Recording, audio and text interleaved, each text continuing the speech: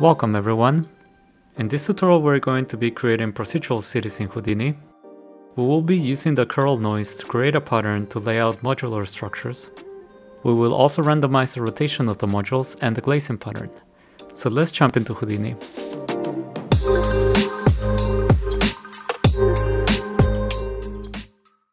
So let's start by creating a geometry node, and we'll call this procedural city. Inside we're gonna create a grid node, and we're gonna be scattering some points. Let's increase the number of points to better see the grid. And we're gonna be using a point bob to use the curl noise.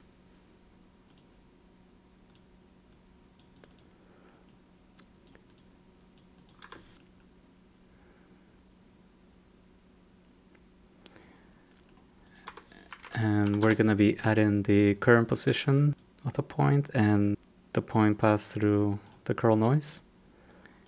And this is what we initially get. Let's decrease the frequency. I like to start at a very low frequency and work my way up.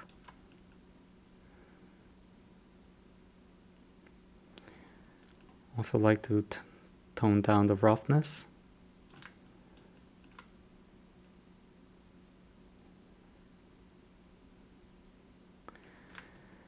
And I think something like this will work. Now we need the points on the plane, so what we're gonna do, we're just gonna remove the Y value on the position. So we're gonna use a vector to float and pass it to a float to vector. And we're just gonna be passing the X and C values, and the Y is gonna stay at 0.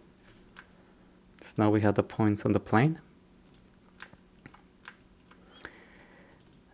Also, I would like to use the time to change the amplitude, so we can use the timeline to scroll through and get different patterns and results. And since we're moving the timeline, we can generate some velocity attributes that it's going to give us like some random rotations on our points. And to better see this, we can copy some objects to the points.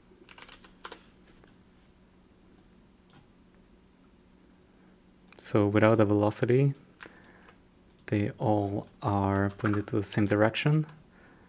But since the points are moving through the timeline, the velocity node will calculate its movement and will give us a different rotation for the points. Now for the shape that I want to use, I wanted to use some sort of like container shape. And here we're going to be using the polygon mesh to create some panels.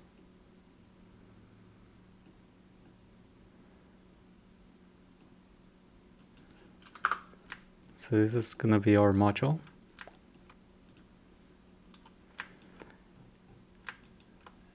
And now if we want the points to be scattered a little bit more, so what we're going to do, we're going to fuse in them to reduce the intersection of points. We can increase the distance, something like 0.1.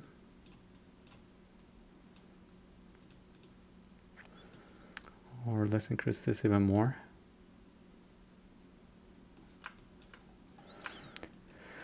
Maybe something like this, so there's a bit of intersection here and there. That should be fine. And so our next step is to copy them vertically. What I'm gonna do, I'm gonna copy points and then use those points to copy the modules. So we're gonna use an add node to create a point. Essentially, this is just copying the single point into our points that we scatter. But here we're going to be using a copy and transform node. And together with this, we're going to be using a copy stamp to pass an attribute.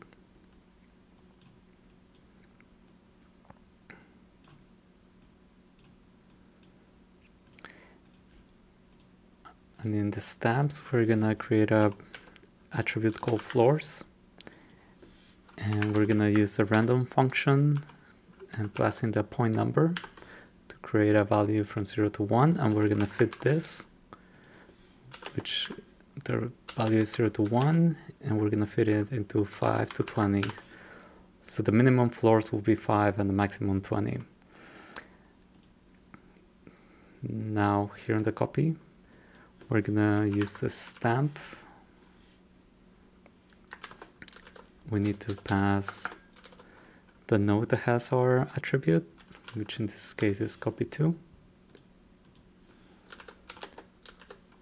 Our variable, which is floors, and a default value.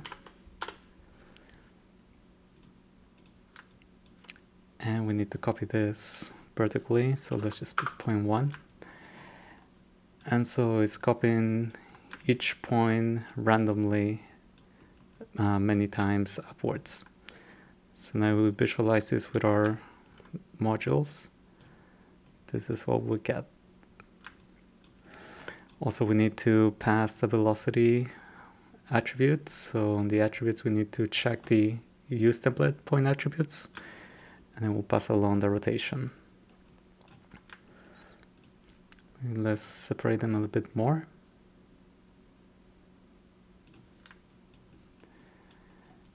And now what we can do, if we change our timeline, we'll get a different value or a different pattern.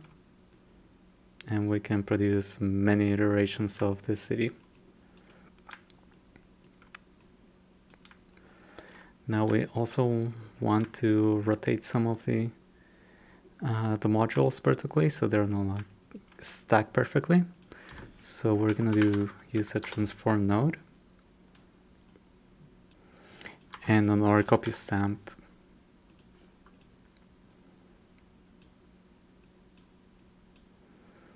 so we're going to plug in our points. And here we're going to create a value called, an attribute called rotation. And we're just going to pass the point number to our random function. So we'll get a random value. Now on the rotate Y, we'll reuse this line of code and just change some parameters.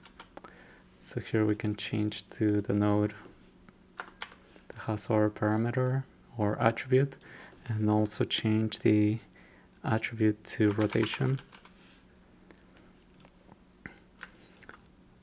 And also we need to multiply this by 30 since it just gives us a number from 1 to 0. And also let's enable the stamp, and it gives us a random rotation for each of the modules. We can add a number to randomize a seed, and it'll give us a different result. And we can also change the angle, but this might be too extreme. I just wanted a slight rotation. And this is our result. So in the second part of this tutorial, we're going to be selecting random panels and making them glass.